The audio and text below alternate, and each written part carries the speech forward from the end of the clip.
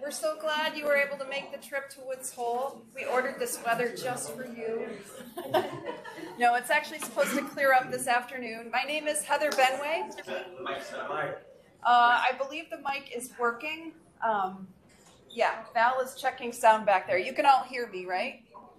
The mic is sort of the online post. It's not working. There we go. All right, I guess. Yes. All right. So my name is Heather Benway. I'm the Executive Officer of the Ocean Carbon and Biogeochemistry Project Office, and I also want to introduce, although he needs no introduction, Mike Patterson. I don't know where he went, but he is the Director of US CLIVAR. He's getting coffee. He's getting coffee. I think most of you know Mike as well, and I want to introduce Jenny Zhu from US CLIVAR and May Mahegan from the OCB office. And our scientific organizing committee also needs no introduction. They're listed here, and they will be up here moderating sessions throughout. Really looking forward to this. US CLIVAR and OCB have been collaborating for quite some time now on a number of different scientific topics, and we've found that our communities are really collaborative and complementary in their expertise. So it's been a really fantastic, almost, over a decade now? Yeah, it's been 12 years. 12 years of collaboration. So this is just the latest ecological forecasting, bringing together the biogeochemistry and marine ecosystem function expertise of the OCB community with the more dynamic climate dynamics and physical expertise of the CLIVAR community. So really excited about the workshop. We just have a couple of details we want to start with. We'd like to thank our funding agency sponsors who are listed across the top of this slide. Without them, none of this would be possible. And how do I advance the slides?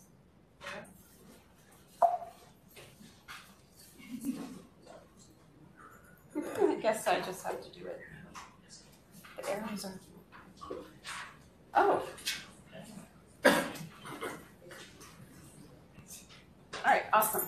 So I first would like to acknowledge that the OCB Project Office and Hui are located on the ancestral lands of the Wampanoag Nation, which is made up of the Mashpee, Aquina, and Herring Pond tribes.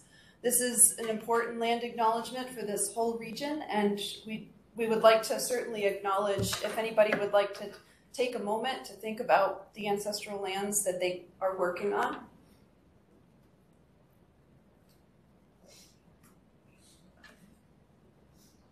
I don't know why these arrows don't work for me, but just going to manually advance them. So just a few things. We want to set a really inclusive and important tone here. Our workshop code of conduct, we want to allow everyone an opportunity to speak. Please don't interrupt. The person who's speaking has the floor. Speak with intention and listen with attention to your colleagues. Critique ideas and not individuals, and please tend to the well-being of the collective group as a whole. We will not tolerate any sort of harassment, bullying, intimidation, or discrimination of any form, physical or verbal abuse of any kind, or deliberate disruption of presentations, or any form of communication. Please be observant, be an ally. If you experience or witness anything, please report it to Heather, myself, May, or Jenny. We are here and we are listening, so please come to us if you experience any problems. So no fighting behind the playground or any kind of funny business.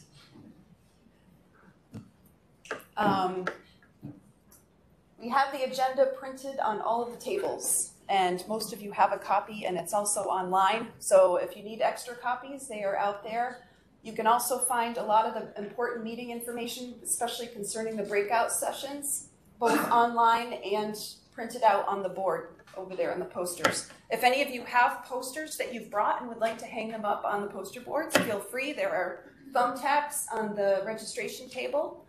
And I hope everybody has had something to eat, something to drink. There are bathrooms right behind the auditorium, and I think that's all. Am I forgetting anything? It would be good for the in-person audience, if you're describing something on your slides, to be very descriptive, because the virtual audience won't know if you're like, this graph over here. They won't know what that graph is, so if you can describe it, that'd be great. be descriptive and be mindful that we have an entire, I mean, almost as many people as are in this room are online participating in this workshop. So please be mindful of that. And if you can repeat questions or speak very loudly, that would be good too, because the acoustics are limited. And is this on? You could just come talk to this. Yeah, so I also wanted to mention to everybody here, we've been through a couple, US CLIVAR, this is our third hybrid meeting that we're holding, and we find that it's really important for everybody in the room to only speak into a microphone. So we have a number of microphones here that will rush around the room to get to you when you raise your hand. That way everybody online can hear you. And likewise, those online, when they're asking their question, you'll be able to hear them in the room. So we want this to be as seamless as possible in terms of the exchange of information with the people online and those in the room. So just raise your hand, and when you're called on, we'll get the microphone to you. Be sure to speak in it clearly, slowly, so everyone can hear you. Thanks. Yeah, we'll keep an eye on sound. We have Val. I want to introduce Val, who's our hero for today, our technical hero, making all of this as seamless as possible. And he's going to be monitoring sound. So if the microphones get too boomy, we'll change tack as needed. So with that, I want to introduce Matt Newman to come on up and start moderating your session. Oh, Antonietta, I'm sorry. So the chairs, the chair, Antonietta Capitandi, is going to give a couple of intro slides before we kick off our session.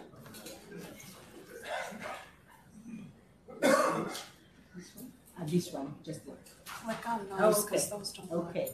And so should I just speak from here? Yes. Yes. Okay. As loud as you can. As loud as I can. That's hard for me.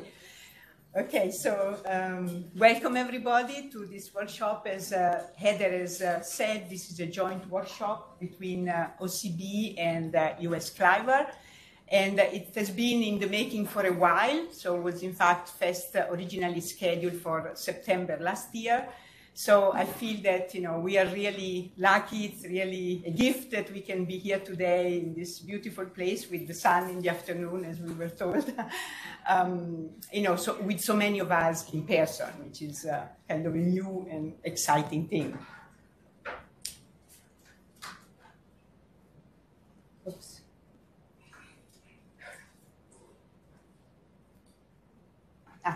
Okay, good.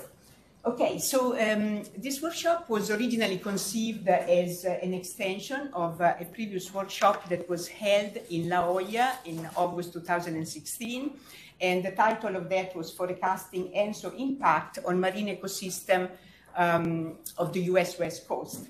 So, of course, the US West Coast is kind of a relatively easy problem because ENSO controls a lot of the predictability in that area.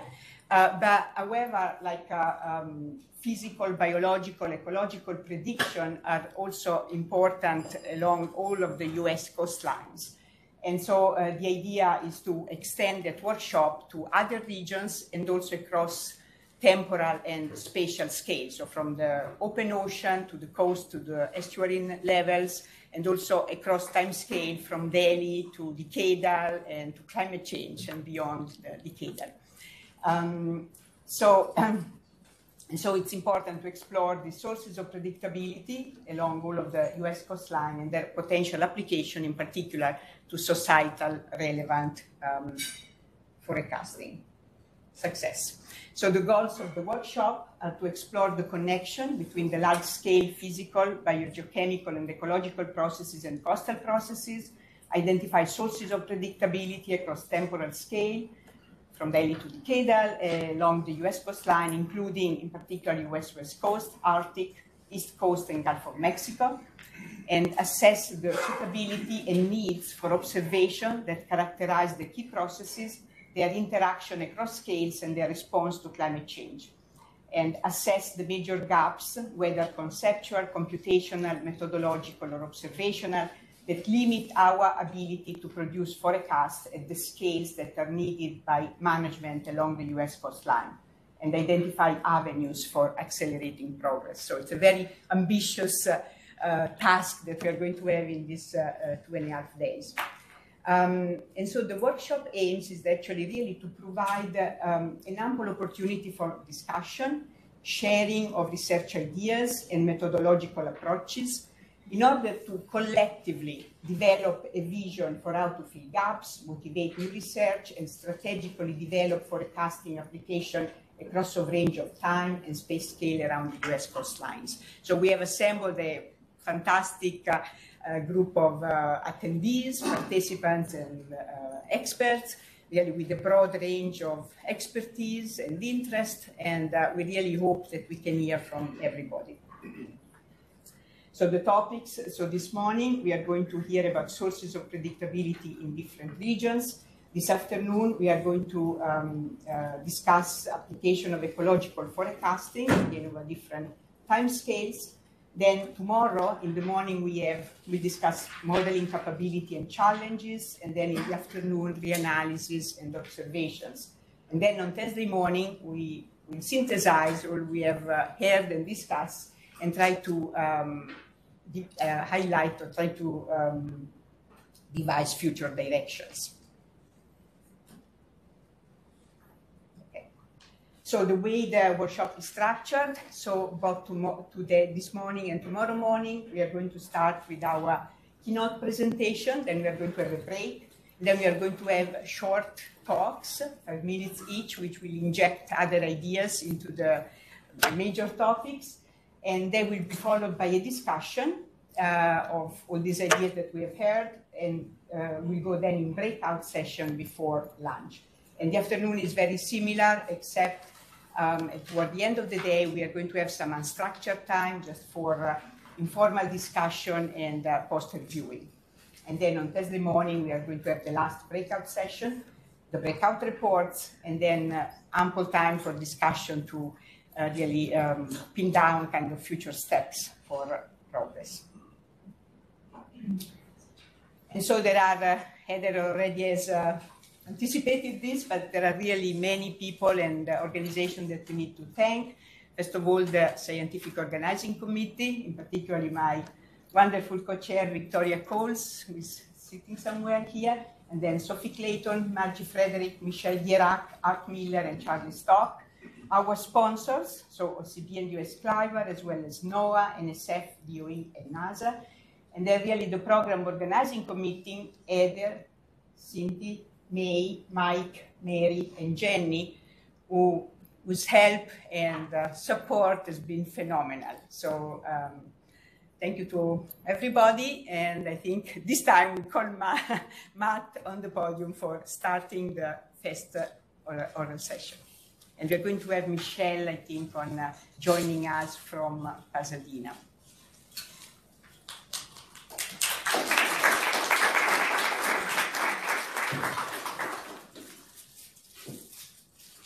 Okay, hi everybody, I'm Matt Newman. I'm going to moderate the session. Michelle will be online. Again, just to remind you, as Mike said earlier, you're not present in the meeting if you're not on a mic. So it's worth kind of keeping that in mind. People online cannot hear you if you're not mic'd. So when you have questions, please wait for the mic. Thank you. Okay, so our each speaker is going to have 20 minutes, and then we will have 5 minutes for questions. I'll give a high sign to the speakers with 5 minutes left in their 20 minutes, so at 15 minutes.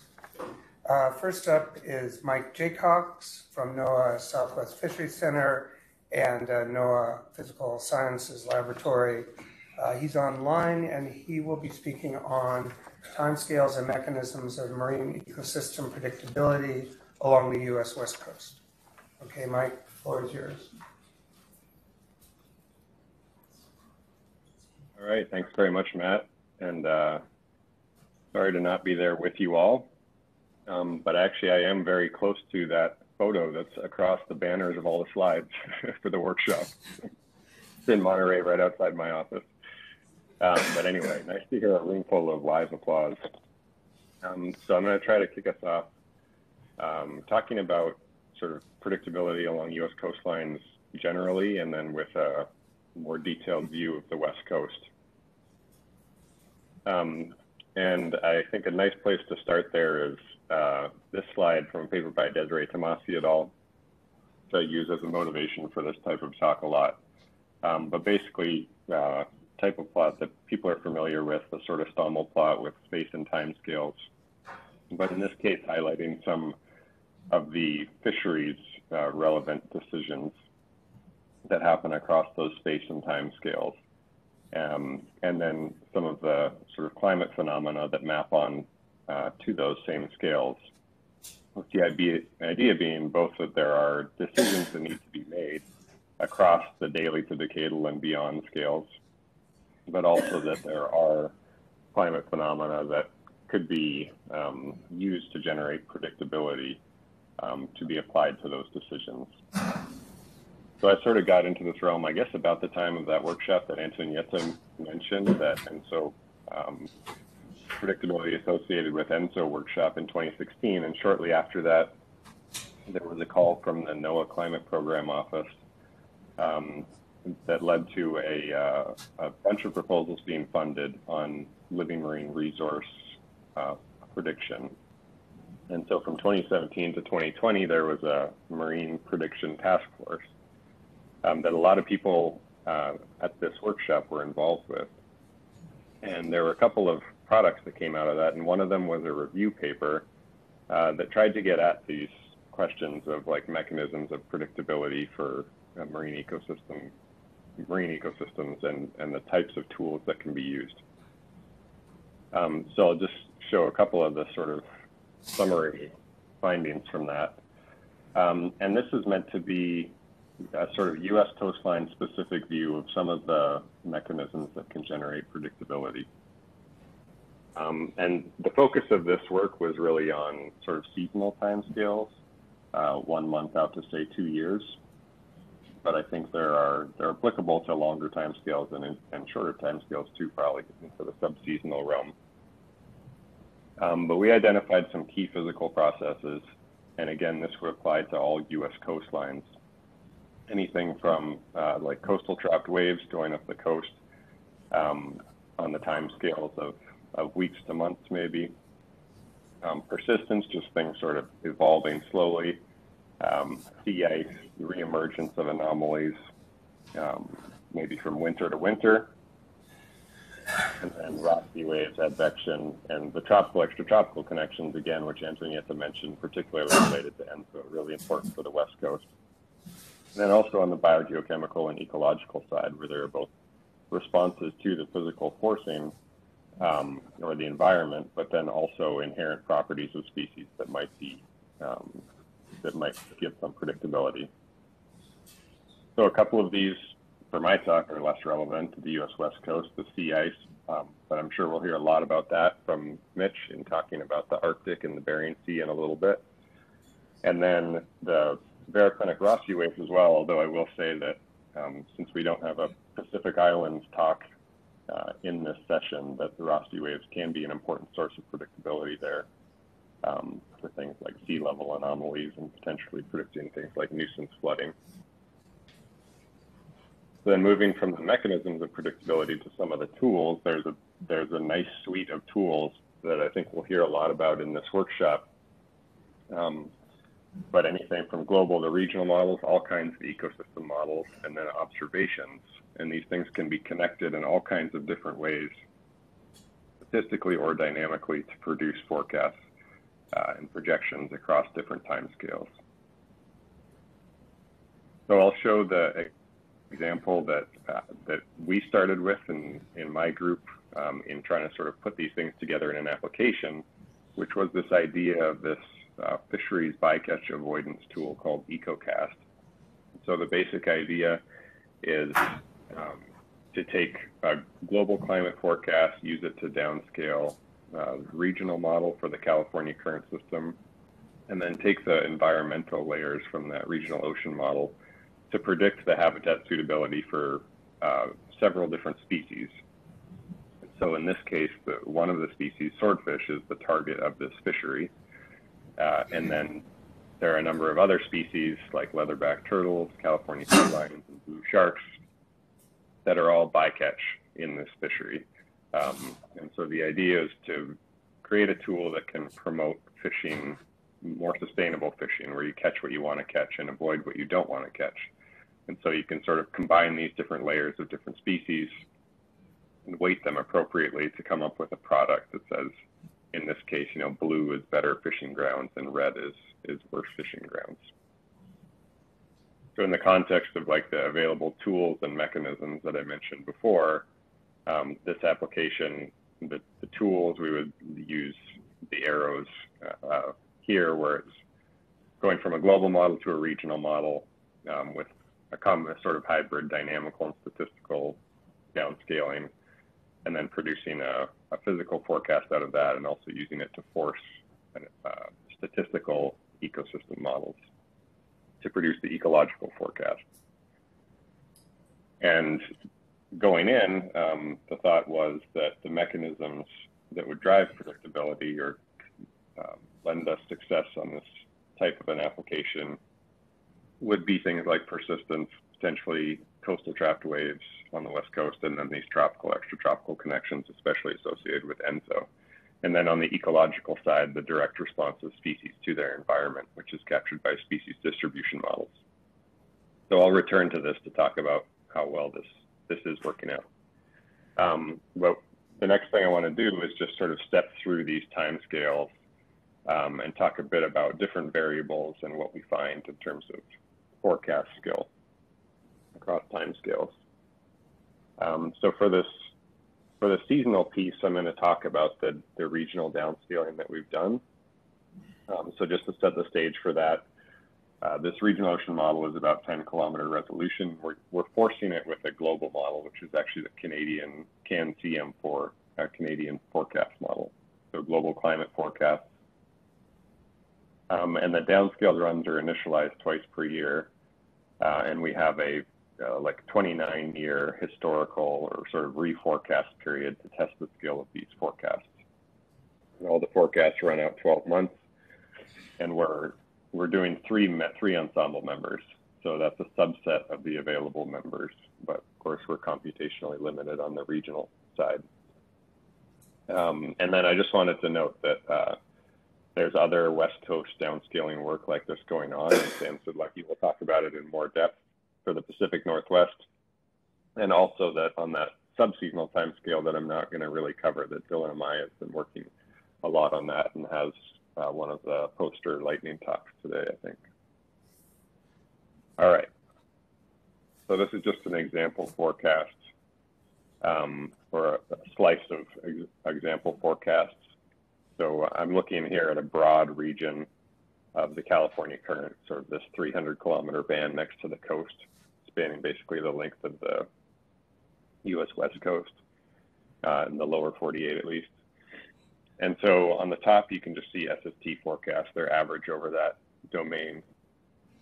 These are the January forecasts initialized once per year relative to the observations in black. And then the bottom is the same thing, but the anomalies, and that shading shows the spread. You can see, obviously, the seasonal cycle looks reasonable, and in terms of anomalies, you can sort of see generally a tracking between them, which one would expect partially just from the initial conditions and persistence, but then some other places where you're also seeing some dynamical skill. And we can quantify that, of course, which is what's shown here. So this is the anomaly correlation. So it's just the correlation between the forecast anomalies and the observed anomalies across that 29-year period as a function of lead time. And so for SST, at short lead time, certainly you have pretty high skill, and you have significant skill, which is above the dashed line out to, say, 7 months. So this certainly seems like a viable forecast, or one that could be ecologically useful. And this was sort of known, you know, from global models already. But part of the advantage of the regional models is that we can dive into a larger suite of variables. And so we did that with a bunch of variables that have been used in ecological models in the region. So here's a few more variables added onto this plot.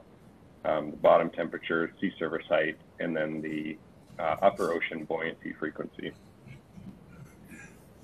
And so all of these actually have some reasonable skill, it looks like. And I'll admit off the top that these are sort of cherry picked for being the best ones. There's a whole other suite of variables that we've looked at that have much less skill.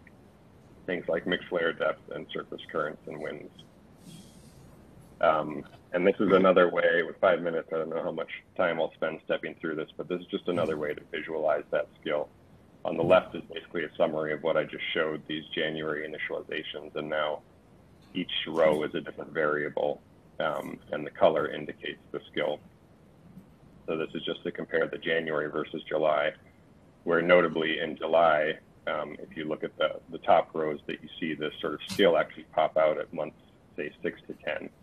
And that's that late winter, early spring, and that's associated, seems to be associated with ENSO. It's something we've seen in past work.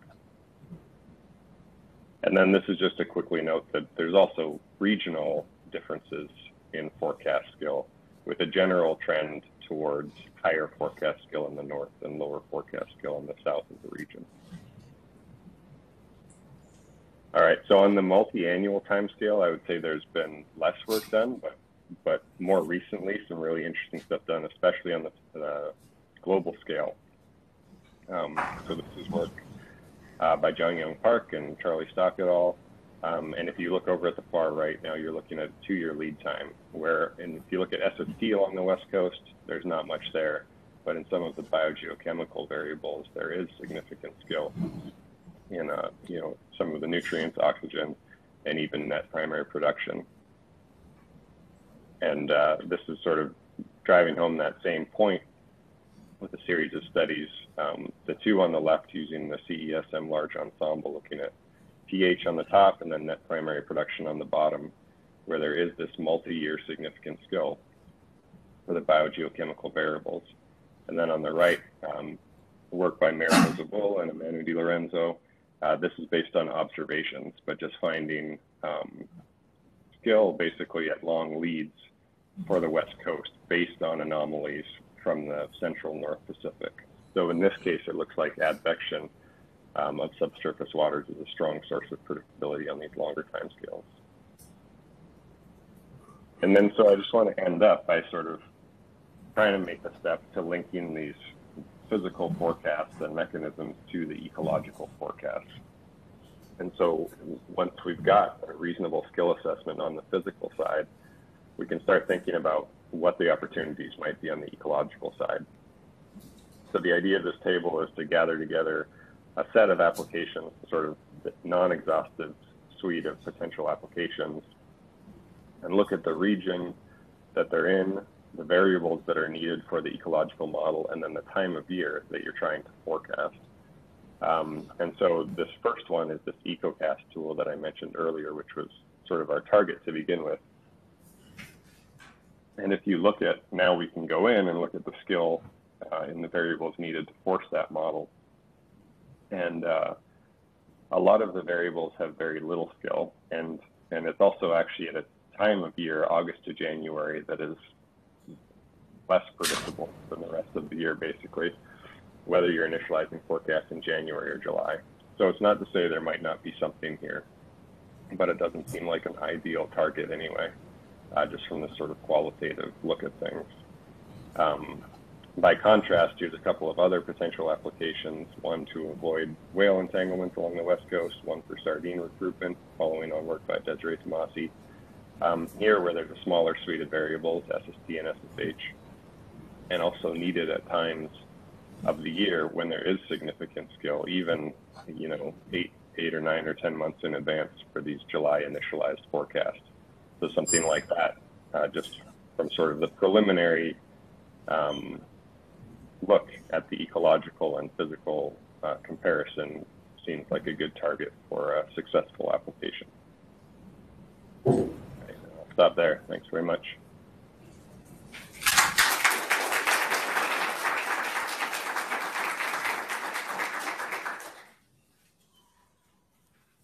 Okay, so we have time for questions.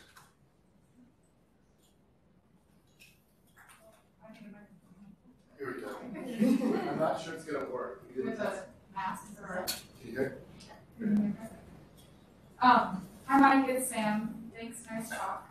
I was wondering if you have thought about these other variables in terms of, is there hope? You know, are there things that we can try or to improve, or or potentially, like, is it the fault of the models, or are these fundamentally just not going to be predictable in these timescales? What do you think? So I think the question was, is there hope for these variables with poor skill? Yes, exactly. Yeah. Yeah, there are definitely, I'm sure, other people in the room that would, I mean, a lot of this, I think, actually is on the atmospheric side of the issue is where there's a little predictability in things like winds. I guess maybe like, I don't know how much hope there is for extending out the seasonal forecast skill of some of these things, but I would say that, this kind of view of things where the first lead time you're looking at is the first month average might be selling short the potential applications, where for things like the winds or upwelling or something like that, where on the sub-seasonal time scale there may be more predictability, and that may still be viable in terms of some applications. But yeah, in terms of extending out the predictability of something like the winds, obviously that's a problem people have been working on for a long time. I'm sure there will be slow progress, but I don't think it will be huge in the near term.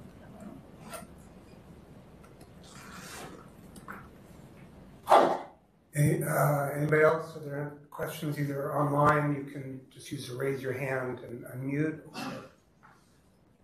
In the room? Antoinette? Hi, Mike. Thank you so much for your talk. I was going to ask about, you mentioned that along the US West Coast there are sort of prediction speed is higher in the northern part than in the southern part. And so I think that clearly the northern part may be the ENSO influence, so the atmosphere is more robust. What about like ocean waves? Wouldn't then they lead to some degree of predictability in the southern part of the US West Coast? Yeah, so it is pretty hard to hear, but I think you're asking about waves and whether that might have better predictability in the south. Yes, sorry. Yeah, yes. No, it's not your fault. It's just a little garbled. Yeah, I think so. I'm trying to remember Dylan's results. I should just at the top say he's going to talk about exactly this. But I think that's right, that the south should get more of that forecast skill from the coastal trapped waves. And part of what we found looking at global models with this pattern and skill was that kind of counterintuitively that ENSO gave predictability more to that northern region. I think because the atmospheric teleconnection is captured better than the ocean teleconnection in the model.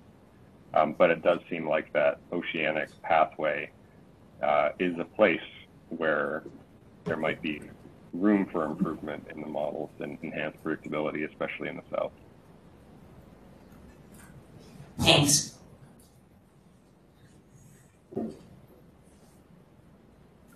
Anyone else? I guess I'll ask something just real quick, or maybe it'll end up being something to think about later on, but you didn't talk about probabilistic verification, Mike. I was wondering how much you've looked at that. Do you have a sense of whether these downscaling forecasts are reliable, for example? Yeah, so I mean, we have 3 ensemble members, so I'm not sure how much we can say. We've calculated some probabilistic metrics,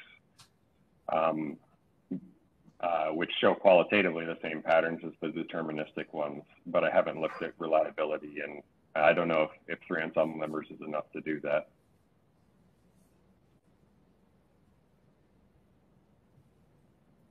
Maybe you do. Okay. It's borderline, yeah. But it's worth looking at. I think you want to at least be thinking about that going through. Okay. Thanks. Thank you. Thank the speaker again.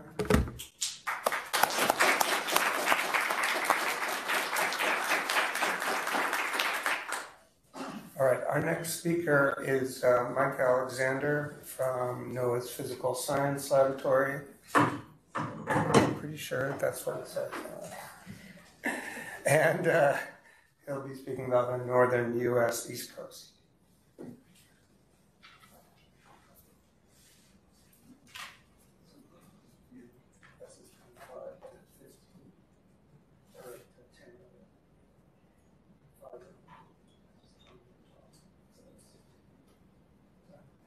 Yeah, so at 15 minutes.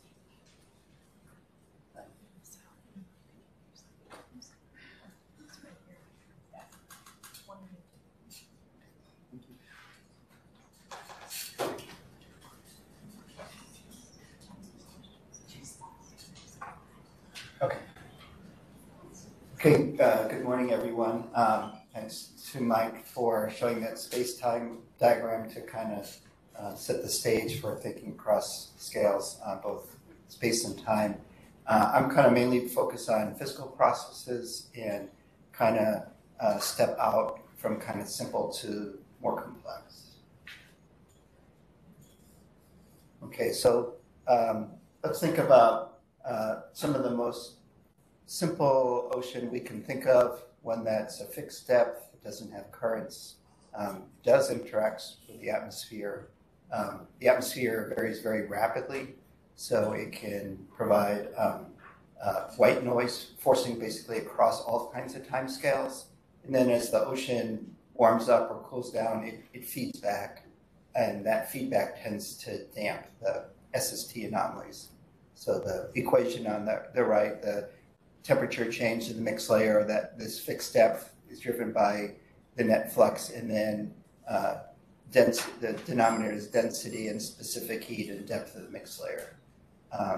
Because the ocean has high specific heat and high density, that already starts to build in persistence. So once you create an anomaly through this white noise forcing, it can help it stick around. So there's a kind of a downside to it because there's a random forcing that you can't predict, but then also some that just from persistence, you get some predictability from that anomaly slowly decaying with time. And you can see that a key variable also is the mixed layer depth given by H here. And so you can create what's called a stochastic model for sea surface temperature, and here's an example basically using that equation before. So the top panel shows kind of random atmospheric variability, atmospheric forcing, and then the middle and lower panel shows what happens if you have two different mixed layer depth. One is 50 meters and one is 500. And there's actually parts of the far North Atlantic that has 500 meter mixed layer depths in winter. And so you can see if you have a moderately shallow mixed layer depth, you still get variability on monthly timescales. That's that middle plot. And then the bottom, you can see you get very low long time scale variability, basically just from this process. So this is sort of like a null hypothesis, but something we have to keep in mind even when we're thinking for decadal timescale predictability. The plot on the left shows the winter mixed layer depths. And so you can see the bright reds in the far North Atlantic. That's where you would have these very deep mixed layers. The ones along the northeast U.S. coast are much shallower. So it would be more like the middle panel shown here. Okay, so the mixed layer is not fixed with the seasonal cycle. It changes. So in winter, when you have strong wind forcing and buoyancy forcing and cooling at the surface, you create a deep mixed layer, and that's shown by that QNet prime going down into the ocean. And the blue colors there show the temperature of the water column, so it's well mixed. They're almost all the same, and the thin black line is the depths of the mixed layer. And then comes summer, and you heat up the mixed layer, and it shoals quite a bit. It warms up at the surface. Those are the red colors, and then it deepens again. And so this process can lead to what's called the winter-to-winter reemergence, where you create temperature anomalies of one side in that deep winter mixed layer. They maintain below the summer mixed layer in that seasonal thermocline, the green area in summer. and then come back in the following fall and winter. So from an SST perspective, that can give us predictability from one winter to the next. Okay, and this is just going through what I talked about, the different steps that how these form. Okay, so in practice, we've looked at it in a number of different places, including the North Atlantic. And on the top left is the kind of two regions that it's this reemergence is strong in, and the bottom shows an example. I believe we did this by EOF analysis, but sometimes we do it by correlation or regression, and you can see the kind of the deep red colors show the spread of anomalies down with depth, and then maintained across the summer at depth, and then coming back up in the following fall and winter, where the gray areas show that it's not related to what happens there. There's also a process called remote reemergence, where these anomalies in winter are created in one location, and then over the course of the following summer and fall, those anomalies at depth get advected. In this case, the North Atlantic current carries them to this region 2, where they reemerge. So that's where the remote comes from. Kind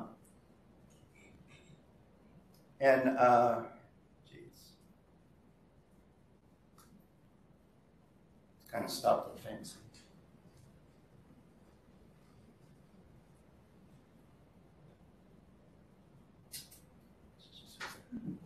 Okay. Sorry. So one thing that is possible for coastal regions that hasn't really been looked at is, so the mixed layers are deep in the Labrador Sea, and then could those get advected down along the coast and then reemerge, come up off the northeast U.S. coast. So here's kind of a repeat of the diagram from before, except now imagine you're near the coast and the bottom is quite shallow. Let's say it's, in this case, maybe 110 meters. In this location, the mixed layer goes all the way down to the bottom. So the bottom senses everything that happened through the column in winter, and then that would persist into spring and summer. So this could give predictive skill for temperature anomalies and other variables at the bottom of the ocean, which is important for fisheries, say from winter through the following spring and summer. Okay, so we've kind of had a local view going for what happens at points, but the North Atlantic is influenced by large-scale climate patterns, and what's shown here is the North Atlantic Oscillation, the NAO. So that's shown by the contours, which show sea level pressure, and so the NAO is comprised of a dipole with pressure anomalies of one sign off kind of Spain and the Azores, and the opposite sign in the North Atlantic over Greenland and Iceland. And so what's associated with this large-scale sea level pressure pattern is changes in winds shown by the vectors, and that those changes in winds and temperatures can also drive the surface fluxes, and that's shown on the right, the colors on the right. So the surface fluxes associated with this NAO drive warming off the coast of North America and cooling in the North Atlantic. And if you focus in on the left panel, you can see that there's a strong signal off the northeast U.S. coast. And some of that is due to surface fluxes, and some of that is could be more complicated due to like Ekman transport, and also that the NAO can drive dynamic changes in the ocean as well that can influence ocean temperatures and other variables along the northeast U.S. coast.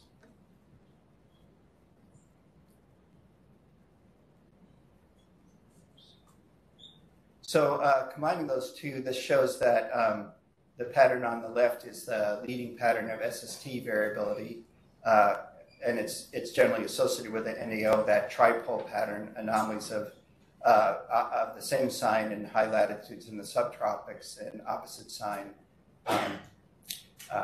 kind of off the coast of southeast US there, that blue color. And then on the right, you can see the autocorrelation of that pattern. And you can see it dips down and then jumps back up 9 to 12 months later. And that's the signature of this reemergence, that that pattern is forced by the NAO. It can maintain below the surface in summer and then reemerge in the following fall and winter.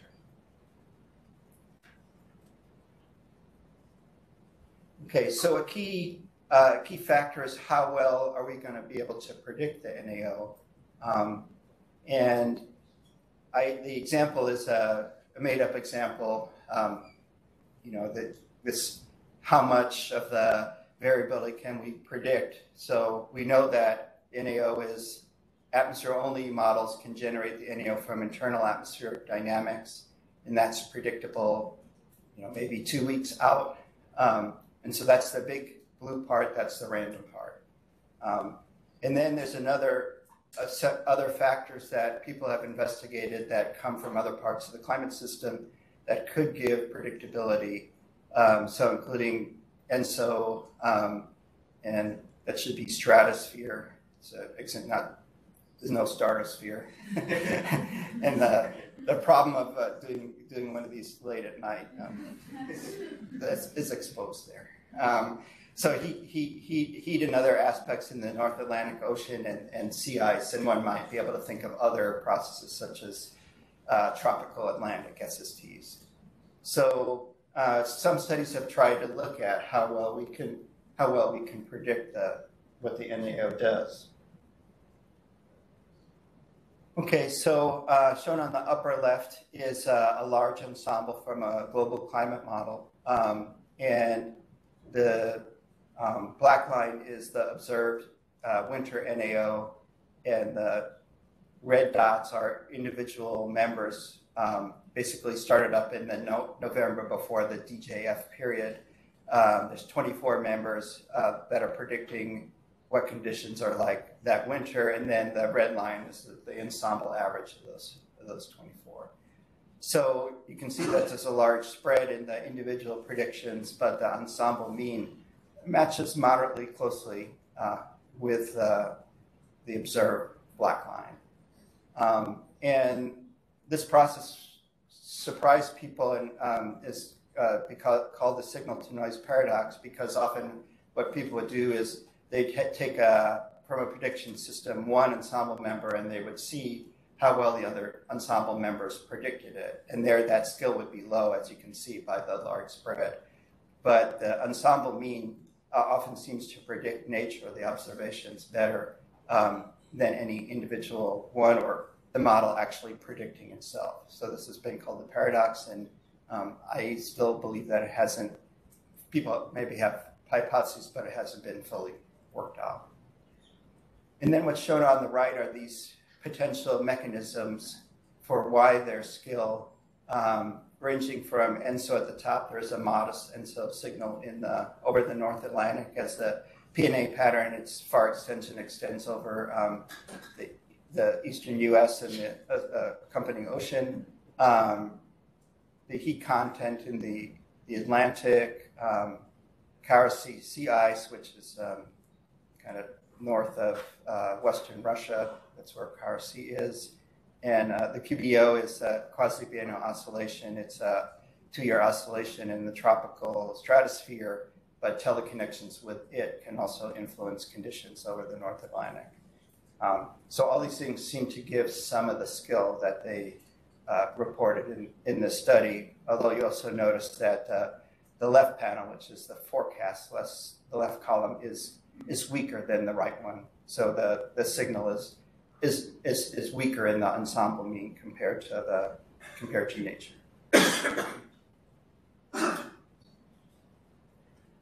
Okay, so we'll move on to dynamical processes. The North Atlantic is a complex place. The red is the surface currents on the far left. So you see the subtropical gyre in the North Atlantic and the Gulf Stream, which is part of that, and then extending further north in the North Atlantic. And then the blue curves are the return currents at depth. And you can see that as we move close to the left, that's the current systems off the northeast coast. So there's the Labrador current, the black lines coming down Labrador Sea and hugging the coast all the way down to like North Carolina. And then the white arrow is the kind of the north wall of the Gulf Stream. And then what happens on the coast are influenced by both of those processes. And the far left shows the Gulf of Maine and its very complex bathymetry. So these large-scale processes then, how do they influence these smaller scale features? And obviously that's critical for the chemistry and biology. Okay, here's just a map of what a typical SST field might look at, and you can see the clear indication of the northern edge of the Gulf Stream by how far the reds extend north, and eddies can shed off the Gulf Stream and move to the coast, and also there's a complex current system and structure for the thermocline in that region. So Mike mentioned this in his talk briefly. There are Rossby waves that are generated by processes in the Atlantic. They can be forced by the NAO, but they can be generated mainly by wind stress curl, buoyancy forcing, and flow over topography. They tend to move faster at lower latitudes, as given by theory. So the far right is at 25 north of 1. On the far left is at 45 north. You can see that most of the variability is in sea surface height, which is what this is showing, is near the coast. So some comes from this Rossby waves, but some of this sea surface height variability is driven by local processes. So the Rossby waves initiate changes in the circulation. It's an adjustment process, so they can be part of where the Gulf Stream moves from time to time, and clearly the Gulf Stream water can penetrate to the shelf either by shedding eddies or coming in at depth. And this is a plot of the difference in temperature between two periods, 2009 to 2018 and 2001 through 2012. So you can see that there's a huge warming along the coast with this shift in the Gulf Stream, and then there's the question is, can we predict this in what timescales? And this kind of shift in the Gulf Stream was used to develop a prediction system for silver hake, and so they developed an autoregressive statistical model for predicting where silver hake would be their location based on the location in the northern part of the Gulf Stream. And the study found significant skill, even out to 5-year timescales, based on this change in where the Gulf Stream was. Oops. So now, kind of moving up to the largest and sort of lowest frequency is what's called the Atlantic Multi-Decadal Oscillation, the MAO. Sometimes people call it the MAV, or for multi-decadal variability. It's centered in the North Atlantic, so it's basically the index that people have developed are based on the full North Atlantic sea surface temperature and how that varies with time. And that time series of it is shown on the bottom. And so there's issues with how do you subtract out the climate change signal from that and effects of ENSO. So different people have come up with different methods, but the time series generally looks like what you see to the left there. So basically, the people have been starting to examine how well we can predict this. There are the first and probably still the dominant hypothesis of change in the Atlantic Vernal overturning circulation, AMOC. There's also some studies that suggest that it could also be forced by thermal air-sea fluxes and even changes in aerosols, so that aerosols were more prevalent over the United States during heavy industry, and those have decreased more recently. So what's shown on the bottom right is what comes out of a GFDL sphere prediction system. And so the blue line shows the model prediction of AMOC, and the red line shows the skill. The red line, I'm sorry, shows the rapid array, which is instruments across 26 north. So even though it's a short record, you can see that the model matches well with what the predictions are there.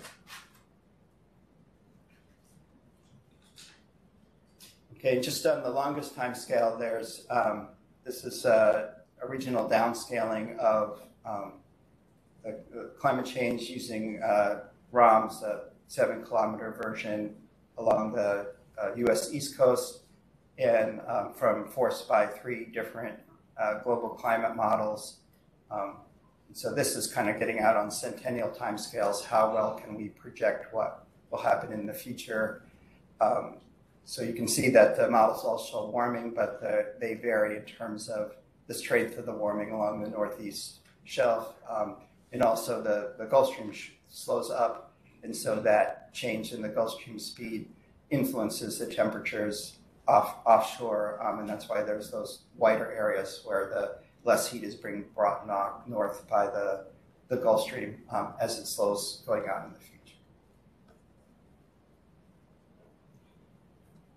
Okay, so we've kind of stepped through the different processes that are potential for making predictions.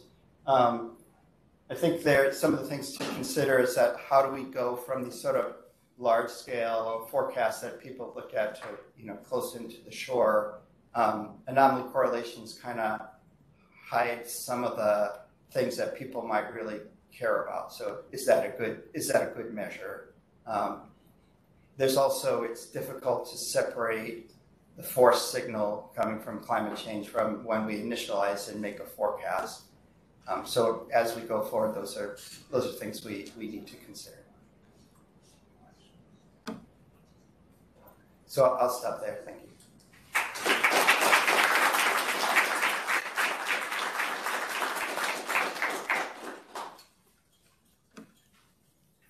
Okay, so we have a couple minutes for questions. Art?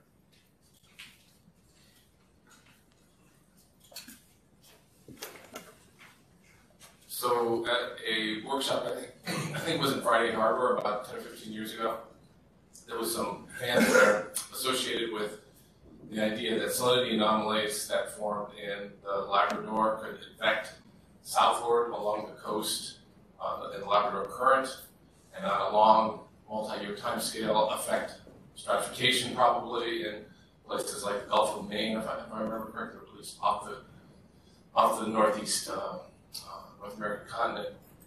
And with that limited observational database, low degrees of freedom, it seemed to correlate with things like krill and I think it was whales, or maybe it was seabirds, I think, or maybe the whole ecological response that seemed to be associated with that. Everybody was really excited about it. Now, 10 or 15 years have passed. Does anybody know if that kind of still works? Did it come to fruition? I think you might have been at that meeting. Like, were you? On Friday Harbor? Yeah, maybe I was. But your memory's better than mine, I guess.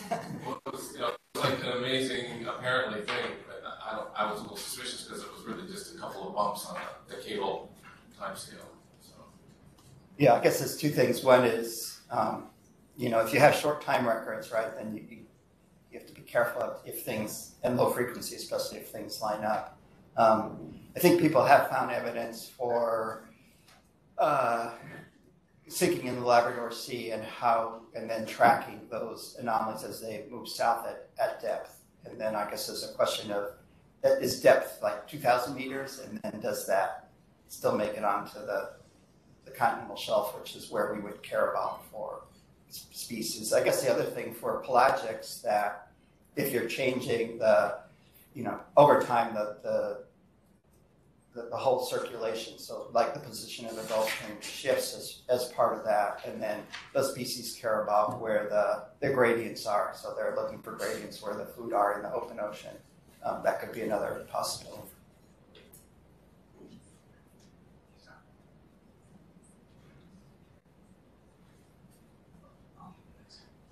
Anyway, thank you. Great summary. It's really interesting thinking about East Coast things because INSO is not the main driver of scale forecasts. And I'm just wondering, on seasonal timescales, what of the mechanisms that you outlined there, what is driving most of the scale on seasonal timescales? Or is there sort of a hodgepodge of mechanisms that give you better scale? Yeah, so that I haven't shown like the North American multi-model ensemble prediction for especially the Northeast U.S. is abysmal, as it now stands. Other than persistence, there's not much. So then there's a question of is that because the resolution or we're not? It's hard to initialize a model to get AMOC right, or that's critical density structure, and how do you get that? So I guess the hope would be that there would be these other processes that each would give you, some fraction that you could explain. And so it's much weaker than the Pacific. There's still a little bit, tropical Atlantic teleconnections, maybe some of the Rossby wave propagation, perhaps other things one can think of. Okay, let's thank the speaker one more time.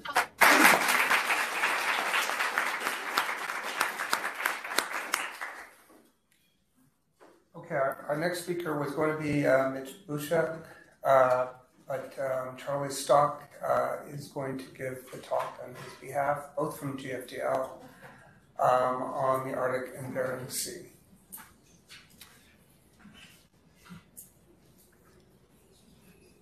So the times the entire period, so basically it's at 15, that's up to 5 minutes.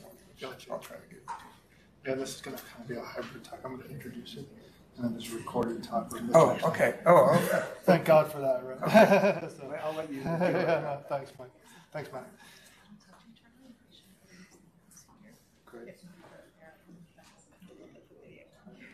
Great. Great. So, as Matt said, I'm not Mitch. I can do my best to do this in a Canadian accent, but that would go poorly. Mitch sends his regrets. He would have loved to be here. Was really looking forward to engaging with this community. He's been working on patterns of regional sea ice prediction skill throughout the Arctic and the Southern Ocean, actually, as well. But he's thankfully sent a recording of a nice talk that he gave looking at patterns of regional sea ice predictability. I'm going to introduce a few kind of lead-in slides, and then we're going to start that recording and let Mitch really tell you the good stuff about sea ice. Because for those of you who don't know me, I'm an ocean biology chemist primarily, so it's probably a good thing I'm not giving this entire time. Mitch starts just by pointing out that the relatively rapid decline in Arctic sea ice has generated a lot of impetus to understand how predictable the sea ice is, not just for these declines, but also for the large excursions around those declines. Growing applications for navigation, for ecology, and in a number of other areas are driving a lot of activity in this area recently. And I think Mitch is optimistic that there's some nice applications in the ecological forecasting realm. He raises a few examples here, looking at fisheries with Bering Sea pollock and cod. And I know a couple of people I think are online who have been working on this, Al Herman and others. Where sea ice seems to be playing a strong role for a number of fisheries in the Bering, and those are very productive and important fisheries nationally. Of course, there's strong effects on spring blooms and ecological systems through its control of light and mixing, and also strong controls on habitat. And so what Mitch will talk about now is, we can break down the Arctic into a wide variety of systems, and several of these are in our purview of U.S. coastal waters here: the Chukchi, the Bering, the Beaufort Sea, and then as you look across these, each will have slightly different mechanisms that control their prediction skill. some for summer sea ice, some for winter sea ice. And Mitch will kind of walk you through these in his recorded talk. And so I think without further ado, we can switch to that recorded talk. And he's got a link here. I don't know if someone's going to come up. I will screw this up if it's possible, so I'll wait. And again, Mitch really sends his regrets. And if you're drawn to anything in this talk, I think he's put his email address at the end. Please do reach out to Mitch. Very friendly guy. He would love to talk sea ice and ecological forecasting with you.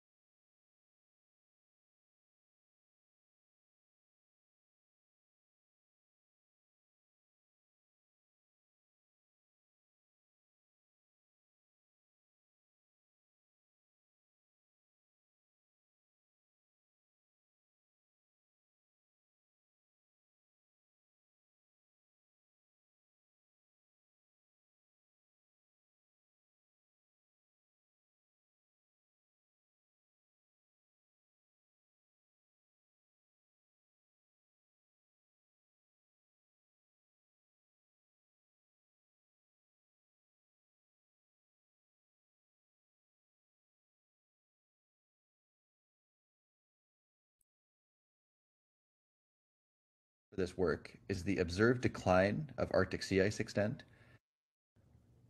Hello, virtual listeners. Thanks a lot for taking the time to tune into this talk.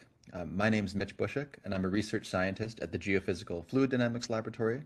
And today I'll be speaking about mechanisms of regional Arctic sea ice predictability in two dynamical seasonal forecast systems. Many people have contributed to this work, and I want to say a big thanks to all of my co-authors whose names are listed here. So the primary motivation for this work is the observed decline of Arctic sea ice extent and the corresponding need for skillful predictions of Arctic sea ice on the subseasonal to seasonal to interannual timescale. And so we have three main research questions we're attempting to address today.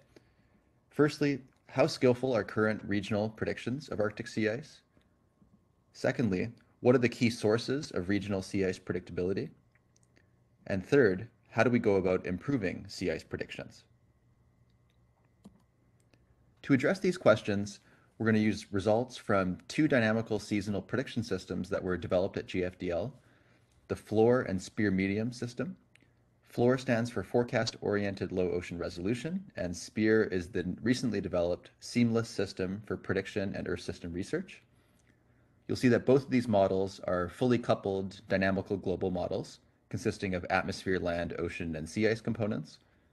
They have the same nominal resolution of 1/2 degree in the atmosphere and land components, and use a coarser 1 degree resolution in the ocean and sea ice components.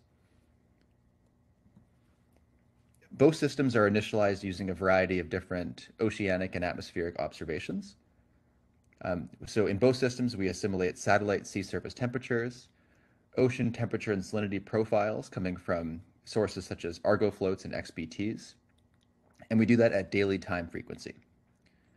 In the atmosphere, we assimilate 3-dimensional temperature data from NCEP2 reanalysis at 6-hourly frequency in the floor system, and in SPEAR medium, we assimilate 3-dimensional temperature, winds, and humidity data from CFSR. Now, neither system assimilates sea ice data directly, but we do incorporate a sea ice concentration data constraint in the SPEAR medium system, in that we use the sea ice concentration observations to adjust the under ice sea surface temperature values. And so you can think of this as a very simplistic way of doing sea ice data assimilation.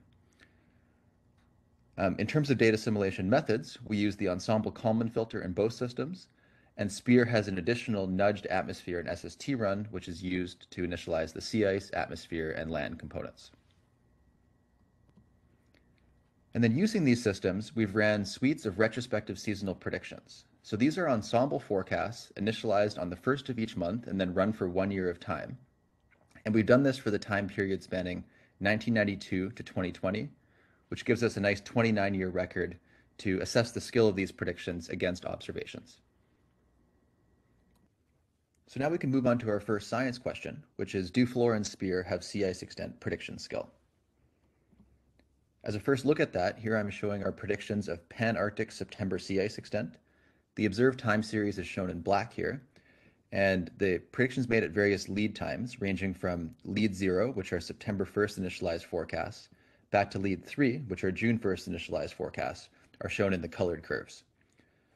What we see is that both systems have some skill at capturing the observed time series, and we can quantify the skill using the ACC, or anomaly correlation coefficient, and we see values around 0.8 or 0.9 in both systems. Now, clearly some of this skill is coming from the ability to capture the downward trend in sea ice, and so a more stringent test is to first detrend both time series and then compute an ACC of the detrended anomalies. And you can see that both systems also have skill for those detrended anomalies, and the skill tends to be higher in the SPEAR system. Okay, so now we're going to move to the regional scale, and we're going to do that by taking the Arctic and breaking it up into these 14 different regions of sea ice variability, and then asking the question, can these systems skillfully predict sea ice extent anomalies in each of these 14 regions? I'll start off with 2 regions of summer sea ice variability, the Laptev Sea and the East Siberian Sea. What I'm plotting here are detrended anomaly correlation coefficient values for different target months. These are the months that we're trying to predict along the x-axis, and then different forecast lead times going from 0 to 11 months along the y-axis. Anywhere you see a square on these plots indicates that the skill of the system is exceeding that of a basic anomaly persistence forecast, and anywhere you see a dot on the plot indicates that the skill is significant, but it's lower than persistence. The third column shows the difference between the two systems, SPEAR minus FLOR. Anywhere you see an upward triangle indicates that the skill of the SPEAR system is higher than that of FLOR, and anywhere you see a downward triangle indicates the opposite.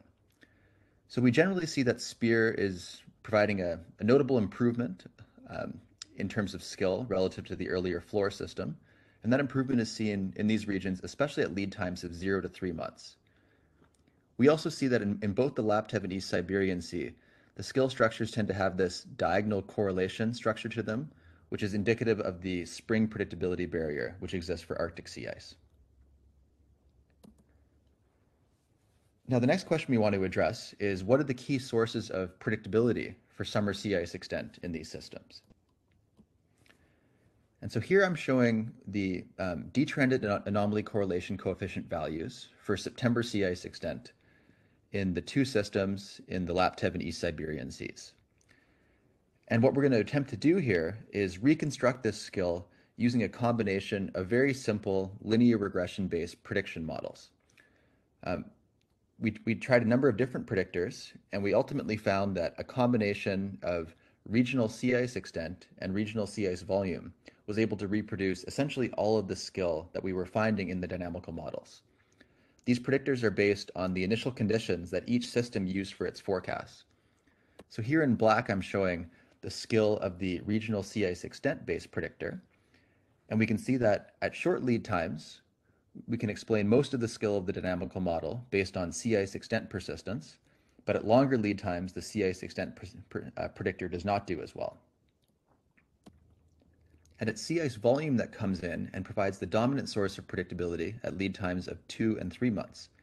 So what we're seeing here is that there's a combination of two predictability sources, sea ice extent at short lead times and sea ice volume at longer lead times, which can explain essentially all of the skill of the dynamical models in these regions.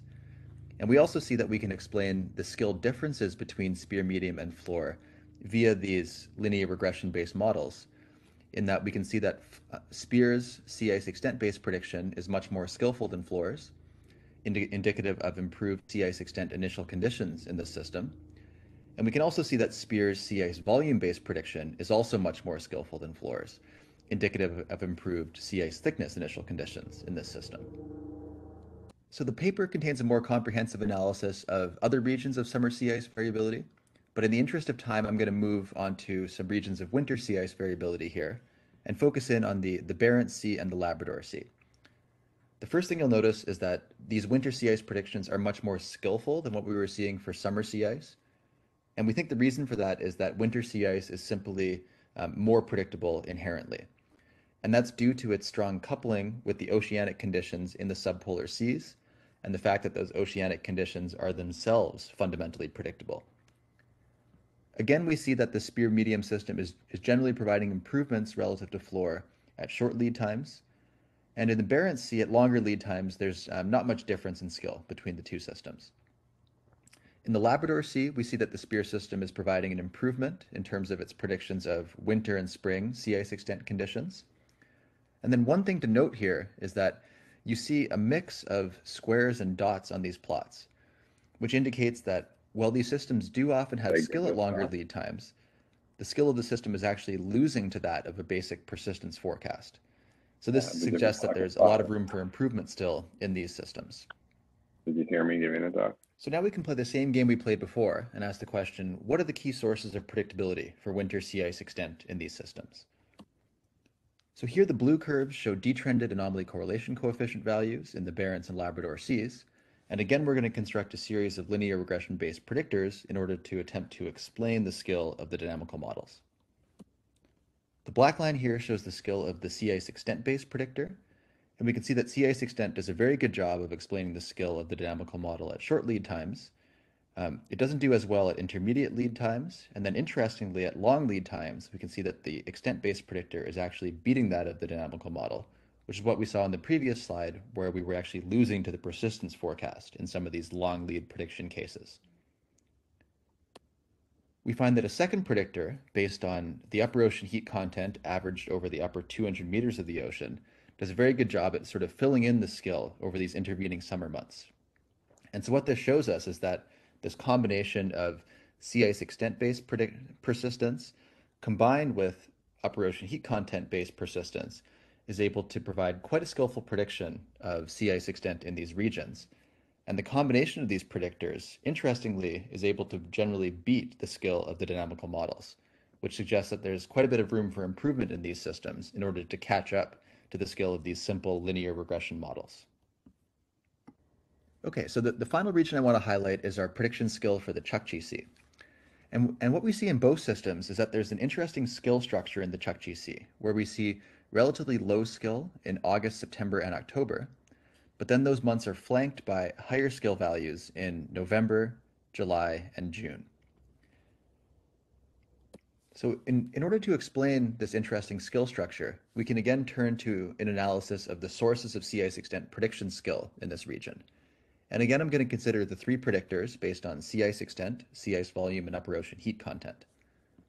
In the months of June and July, we see that the ocean heat content-based predictor, shown in magenta here, does a very good job of reconstructing essentially all of the model's skill. So this result suggests that the key source of predictability in June and July is coming from the ocean. Now, as we move into August, September, and October, you can see that the interestingly, the skill of that ocean heat content-based predictor crashes down to a value very close to 0. And that's the case in both floor and spear medium. And the skill is low in August, low in September, and it bounces up a bit in October, but it's still fairly low. And what we see is that over these months, it's the sea ice volume-based predictor that jumps up and provides more skill in this region. And so in these months, it seems to be, again, the combination of sea ice extent in black and sea ice volume in red that's providing the dominant sources of predictability. So we're back into more of an ice thickness-based predictability regime over these months surrounding the summer minimum sea ice extent. And then finally in November, we see that the ocean heat content predictor jumps up rather abruptly and provides skill all the way back to 11 months in advance. So it seems that in November, we're again returning back to this ocean-based predictability regime. And now the natural question is, why is there this trade-off that occurs between ocean-based and thickness-based predictability regimes? So to get at that question, in colors here, I'm plotting the ocean surface current speeds from the spear medium initial conditions. And what we see is that there's an inflow of ocean waters through the Bering Strait. The inflow travels partially eastward along the coast of Alaska, forming the Alaskan coastal current, and it splits into a second branch that flows westward towards Wrangel Island. Now the gray curves on here show the observed position of the sea ice edge in different months of the year. And what we find is that in the months of June and July, the sea ice edge is positioned such that it interacts directly with those warm inflowing ocean waters from the Bering Strait. And as such, the ocean is able to impart a direct influence onto the sea ice. In the months of August, September, and October, the ice edge has retreated sufficiently far northward that the ocean waters come in, curve to the right, and they are not able to actually interact with the sea ice edge. And then finally in November, the ice edge grows southward, and the ocean waters are again able to interact with the sea ice and impart predictability onto it. So it's this combination between the geometry of the inflow and then the position of the sea ice edge in different months of the year that determines the sea ice predictability. So just to wrap up, we've shown that spear and floor can both skillfully predict pan-Arctic and regional sea ice extent 2 to 11 months in advance, depending on the region and the season of interest. We've found that the spear skill is generally higher than floor's due to improved sea ice extent and sea ice volume initial conditions. And we found that a combination of regional predictors coming from sea ice extent, sea ice volume, and upper ocean heat content can match, or in some cases exceed, the skill of the dynamical models. And we therefore advocate using these 3 simple statistical predictors as benchmark tests for evaluating Arctic seasonal prediction systems. And finally, we found that the Chukchi exhibited this interesting combined predictability regime associated with interactions between the sea ice edge position and inflowing ocean waters through Bering Strait. So thanks a lot for your attention, and I'm looking forward to seeing you at the Q&A session. If you're interested in more details of this study, the paper was recently published in Journal of Climate as an early online release, and the reference is there. Great, so we'll see you all in a few weeks.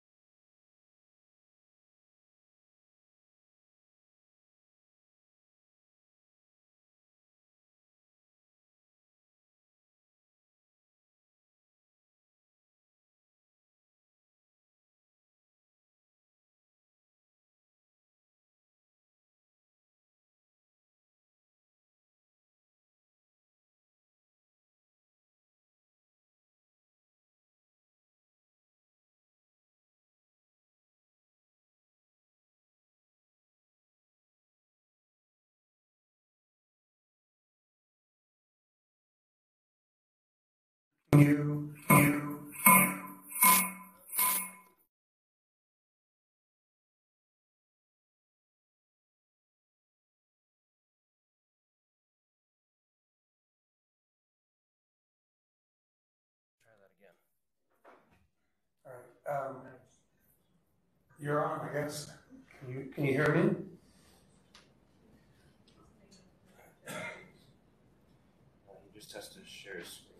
Okay, I have to share your screen. Yes, I can hear you now. Okay, so I think you can just share your screen and you should be okay. Give me 1 second.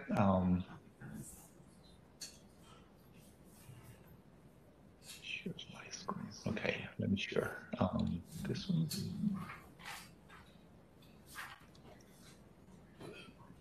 Okay, yeah, try to go into presentation mode. Let's see. How's that? No, that's not the one.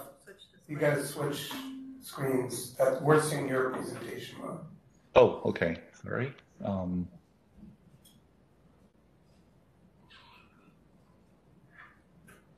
Sure.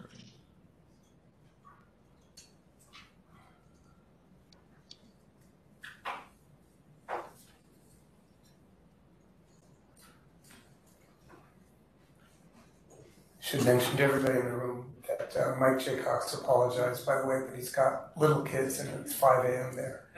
So they were wondering why Daddy was talking. Yeah. Okay, you're good. Okay, so you can see my screen now, right? Yes. Okay, wonderful. In the presentation mode. Wonderful. Okay. Well, thanks, Matt, for the introduction, and also thanks for the organizing committee for the opportunity to me to speak at this meeting. I'm sorry for not being able to join you guys in person. So I am a physical oceanographer by training. Over the years, I had the pleasure to work with many colleagues on the coupling between physics and biogeochemistry. So I want to start my presentation by acknowledging my colleagues and postdoc students and also the funding agency. Special thanks goes to the people, their names highlighted in bold, who contribute the results in this presentation. So the outline of my talk is I'm going to give a quick review about the ecological forecasting work being done in the Gulf of Mexico and U.S. Southeast. And then, just like other speakers, I'm going to focusing more on key drivers, physical drivers, including the Gulf Stream. Including the storm, the loop current, the Gulf streams, and then I will share a few ideas about where some of the new research can be focused on, followed by a summary in the end. So in the last 10 years, there are many work being done on the coupled physical biogeochemical models in the Gulf of Mexico and South Atlantic Bight.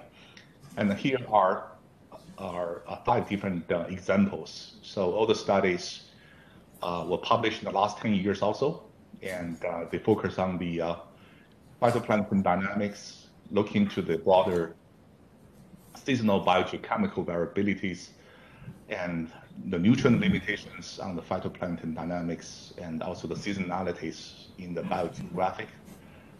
And a new study focused on the site structure zooplankton community dynamics. And all these studies couple ocean circulation models with BGC models that have a different level of complexities. For example, Gierach et al. 2013 coupled a regional circulation model based on the ROMs with a phenotype BGC model. And this model is considered both the nitrogen cycles and also the carbon cycles. And showing here is a animation highlighting the month-by-month comparison of the model simulated and the multi-satellite observed satellite sea surface cloud view. I'm so sorry. Home phone number. Okay. Cloud view comparison. So they show a quite reasonable agreement. And this is a new study published by SWFSC in 2020. In this case, they reported a regional modeling study that couples a HICOM-based Gulf of Mexico model with an 11-component Newman models. And the simulation was run for 20 years. In this case, they're looking to a very detailed day-by-day variations of 11 different state variables in the BGC modeling system. What's really neat about this study is the study did a very extensive comparison with in situ data such as CMAP, zooplankton observations with a model. So they're looking into the mesoscale, mesozooplankton biomass comparison. So this is a climatological view. So this is an observation taken from all the last 20 years compared with the model mean solutions for the mesozooplankton. They're also using the model solutions to analyze the size structure, zooplankton community dynamics over different timescales, looking to, for example, annual mean and some snapshots on particular days in the winter season and summer season, and they can differentiate the large zooplankton and the predator zooplankton, for instance.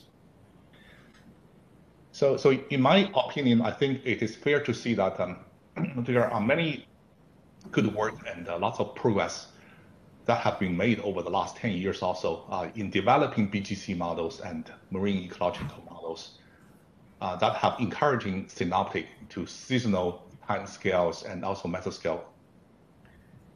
And the predictability of the marine ecosystem and the marine resource are really dependent upon how well we can understand and predict their physical drivers. So I'd like to move into the first key physical drivers in this region, in the Southeast US and Gulf of Mexico, which is storms, especially the tropical storms. So this is a map showing the the storms happened between 2003 to 2020, so over 18 years. So we're looking at 321 storms with different intensity, varying from the tropical depression all the way to Category 5 storms. So 80% of these storms ended up either making landfall or moving through the Gulf of Mexico or Southeast US. So they have a tremendous impact on the regional circulations and also ecological processes. And idealized modeling study, actually two of them, highlights the so-called right-hand side bias in sea surface temperature cooling, the phytoplankton blooms, as well as a DIC concentration, the air-sea PCO2 fluxes. So such right-hand bias in the northern hemisphere, they're associated with right side asymmetric mixing due to inertial oscillations, but also due to the restratifications from the strong recirculation cells on the right-hand side. So this is a really interesting mesoscale, sub-mesoscale interaction that leads to such asymmetric pattern in the physical state and also the BGC state. And a recent study looking into the relationship between change of temperature, the dissolved inorganic carbons, the nutrient, nitrate, and chlorophyll, and the PCO2 water changes before and after the passage of the storms with different hurricane intensity and also different hurricane translation speed. So this is, again, an idealized modeling study, and each dot here, circle here, represents a sensitivity model experiments. And then there are 20 different sensitivity model experiments, and then one can do a polynomial model fitting to highlight the relationship and the changes in the surface ocean property with the combinations of hurricane intensity and translation speed. So what we are seeing here, very interestingly, is there's a quasi-linear relationship in change of temperature, the DIC, and nitrate. So the maximum decrease of temperature, for instance, happens when you have a Category 5 storm that moving very slowly at 2 meters per second. So during such case, you have a coldest temperature cooling, you have a largest DIC at the surface, as well as the most nutrient, nitrate, coming from the deep ocean to the surface. The chlorophyll response is actually quite different. So we are seeing this bimodal structure. In this case, the largest chlorophyll increase actually happens when there's a Category 5 storms but moving at a higher speed, so about 5 to 5.5 meters per second. So during such combination, we actually see the largest chlorophyll increase at the surface.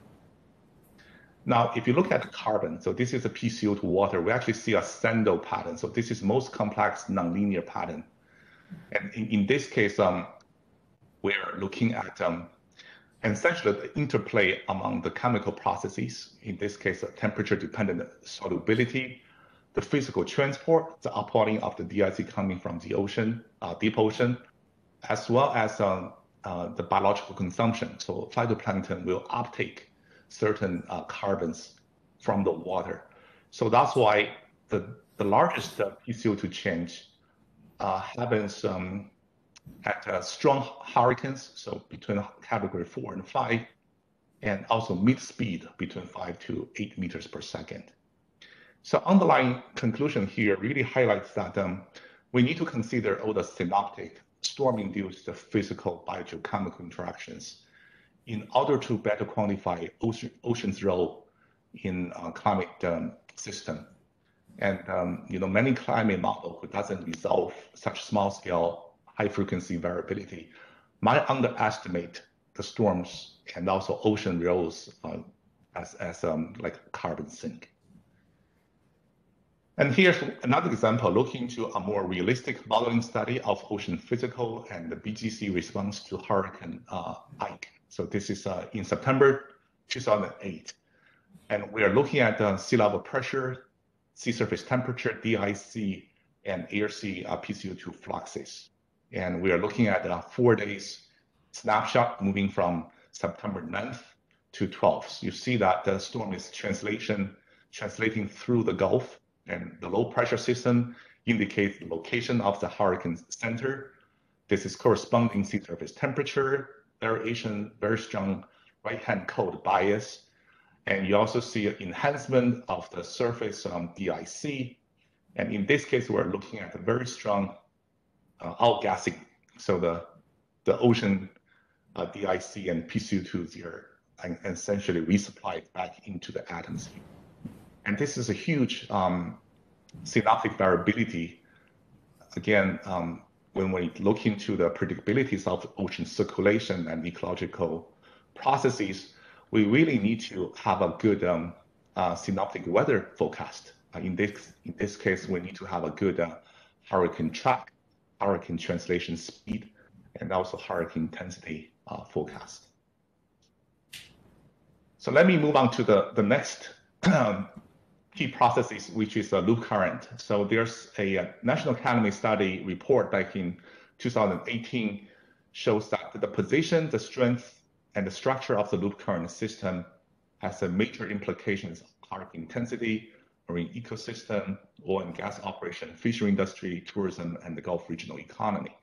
So in this case, we can utilize a 20+ years of this height and a methodology called self-organizing map to essentially highlight different mode of loop current. So because loop current is associated with a high sea level and also higher sea surface temperature, so you can use sea surface height as indications of the position and also the boundary of the loop current.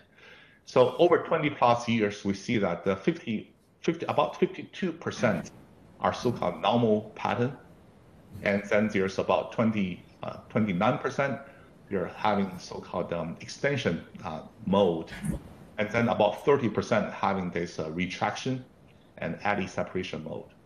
So understanding the eddy separations and the retraction, they have a very important implications on the Gulf-wide scale ecosystem and ecological processes. So if you look at this third mode, retraction and separation, and there are long-term variability in terms of the frequency of occurrence of this P3. And you can group them into the month-by-month time series, and the long-term monthly mean showing by the green circle line here indicates that there's a pretty interesting seasonal cycle, right? So you tend to have more P3 patterns in the fall season and less P3 retraction and separation mode in the spring season. And such variability is very closely related to the wind stress curve, especially the wind stress curve in the Caribbean Sea. And you also have some connections with the wind stress curve in the Bahamas and as well as the Gulf of Mexico. But the largest correlation is found between the variability of the P3 and the Caribbean Sea wind stress. Now, if you look at the entire 30+ years time series, we also see a correlations between the pattern 3 annual mean occurrence with the ENSO index. So the ENSO index is highlighted by the green line here, and the PO, P3 FO is highlighted by the green line. In this case, with a 90 days lag, we actually have about 0.6 correlation coefficient. So this is, again, the tidal connection, and there's some weak seasonal cycle that can track to the large scale patterns. But if you look at year by year variations, especially over a shorter time scale, like months by months, we find the system is actually very difficult to predict. So this is one example for so-called loop current hyperactivities, which happened in 2014 and 15. So we're looking at about 10 months loop current eddy separation dynamics. In this case, this is all the in situ measurements coming from the drifter data. And we see there's an eddy separation, there's a reattachment, and then there's expansion, there's re-separation, and then moving into early 2015, there's another separation, another reattachment. So this is so-called forecasting nightmare. And lots of such variability is driven by the internal nonlinear dynamics, which is still very extremely challenged to predict. And it's associated physical and biological implications, and forecasting also become very challenging as well. And this is a model simulation at 1 kilometers. And the point here is there's tremendous amount of mesoscale variabilities. In this case, we know that the high resolution circulation, they influence the circulation, the BGC processes, not only from the transport perspective, but they can also generate variations in the environment that can affect the biological and chemical rates. So predictions of the circulation and the BGC at submesoscale also remain a major challenge. So the third major physical drivers here is the Gulf streams, especially on the southeast coast of US. In this case, there's a classical paper by Tom Lee back in 1991 showing that the frontal eddies associated with the Gulf Stream can introduce a strong shelf break outpouring. In this case, the deep and cold nutrient-rich water come to the shelf and then can stimulate significant phytoplankton and zooplankton blooms. And another major behavior of the Gulf Stream is actually the larger scale meanders. Okay, we actually can use remote sensing observations to monitor how far away the Gulf Stream is. So in this case, you can look at the 20 years sea surface height measurements, and the color shading indicates the mean sea level height, and identify the mean location of the Gulf Stream. The dashed line here is 1 standard deviation, and then the cyan line here is envelope of the Gulf Stream over the 20+ years. And then you can track the offshore distance along each of the cross shelf trajectories. One of the interesting features is there's a major offshore meander of the Gulf Stream that happens about 4 months between end of 2009 and early 2010. So the Gulf Stream, for whatever reason, decided to shift further offshore as far as about 100 kilometers offshore. So this has a major ecological implications. And in this case, one can utilize a couple of physical BGC models to simulate the consequences of the Gulf Stream large offshore meander. In this case, you can look at the long-term mean climatology of the cross shelf temperature and nitrate along this transect, and look into the January 2010 temperature and nitrate, and then look at their difference, right? In this case, because of the large offshore meander and the conservations of the volume required a subsurface onshore flow, which transport deep ocean nutrient, high nutrient content, and also cold water, which produce a very strong temperature cooling anomaly and also high nutrient anomaly.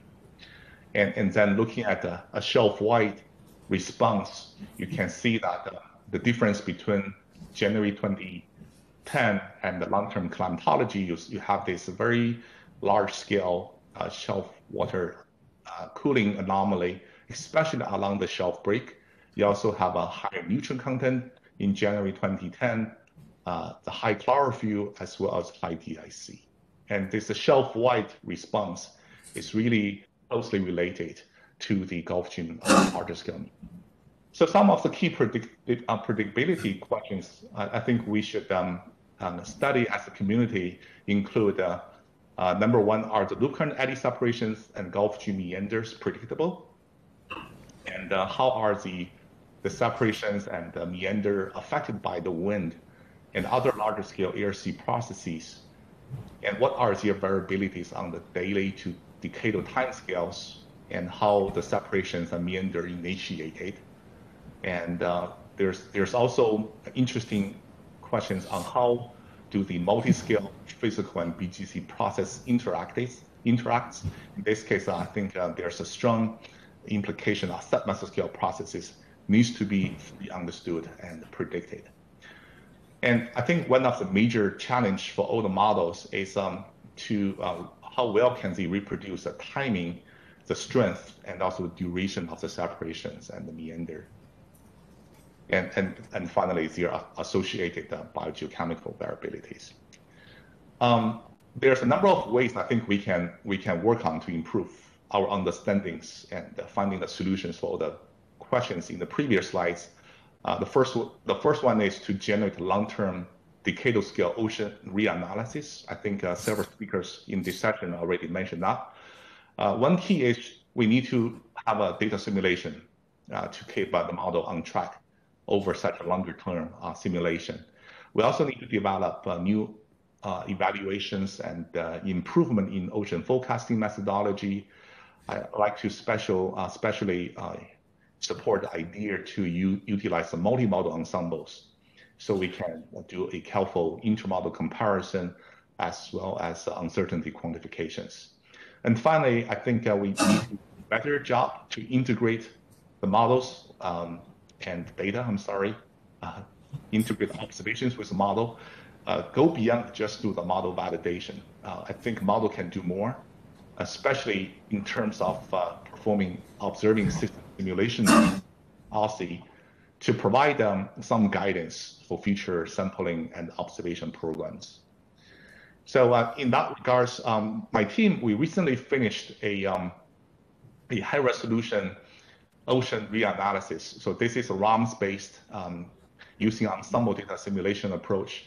So satellite observation, mooring data, the gliders and the drifter data, as well as HF radar surface velocities are being assimilated into this 28 years reanalysis. So the solutions are at 4 kilometers with 50 vertical layers. We have also done some initial offline BGC model simulations based on this new ocean reanalysis. So there are some encouraging results showing the surface chlorophyll comparisons. So we'd love to, working with colleagues who are interested in this new high-resolution ocean reanalysis to fully understand, look into different aspects of circulation and the ecological forecasting problems.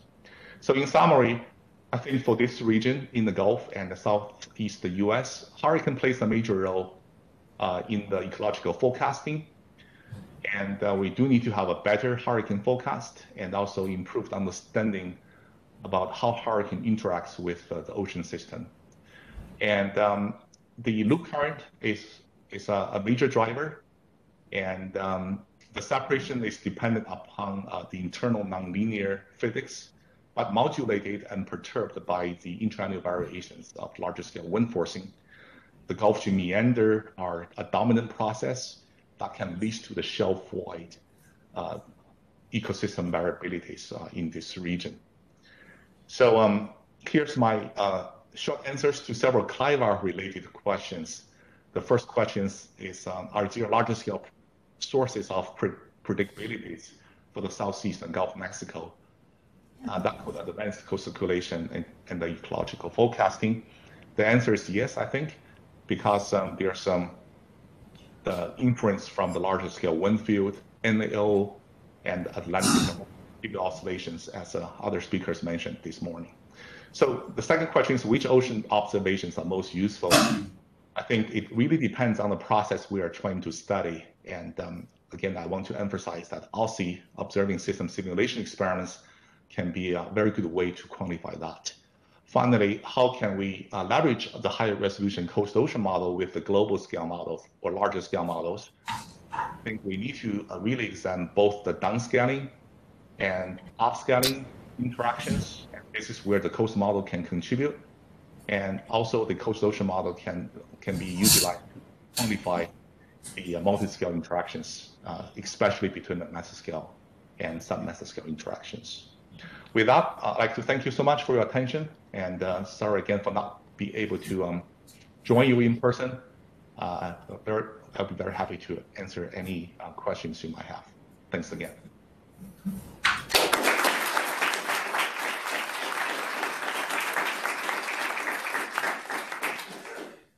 Okay, we have time for maybe one quick question because we're getting into the break. Thank you for that talk. That was excellent. I'm Suzanne Craig, NASA Goddard.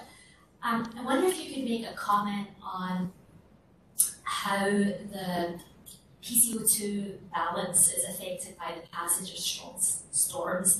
And I ask this in the context of a case study that myself and some of our students did, where we saw that the passage of a strong storm on the Scotian shelf actually produced a net drawdown of CO2 comparable in amplitude to the spring bloom. Essentially what happened was the stratification was broken down, we had mixing up into the upper next layers a lot of nutrients. And I'm wondering, with your more extensive analysis compared to our fairly limited analysis, could you comment on how those types of storm-induced processes related to PCO2 kind of work in terms of the balance or the annual net flux of CO2 in between the ocean and the atmosphere? Yeah, absolutely. That's a great question. I think, as we can see from this slide, the PCO2 reaction or response to the storm is actually the most complex and have the different phases. I would say initially, especially right after the storm passage, you will have a very strong outgassing, right? And this is largely physical driven. So there's upwelling, bring more DIC up to the surface, and stronger mixing and higher wind speed. All of them helps the CO2 coming from the ocean into the atmosphere. But later on, after the passage of the storm, so the wind calms down, sunlight comes up, and then re-stratify the ocean, become re-stratified. And in that case, you have this a growth of the phytoplankton bloom, right? So in that case, there's a biological drawdown of PCO2. And in that case, you will see the ocean become a larger sink. So I think really depends on the timing of the storm, the strength, and also the translation speed. If the storm is moving really fast, then probably doesn't allow the nutrient coming to the surface and biological bloom. In that case, the net effect will probably just be the outgassing. On the other hand, if the storm is strong, moving slowly, you can generate more biological reaction, larger blooms, and then large CO2 drawdown, make ocean become larger sink. So this is why I think really depends on the nature of the storm, and in terms of predictabilities, really depends on how well we can predict hurricanes. So that require a community efforts, right? Working on the hurricane forecast, the current science, the oceanography, to join forces. Thank you so much. That was a great answer. Thank you. Thank you. Yeah. Okay, let's thank the speaker again, and actually all 4 speakers.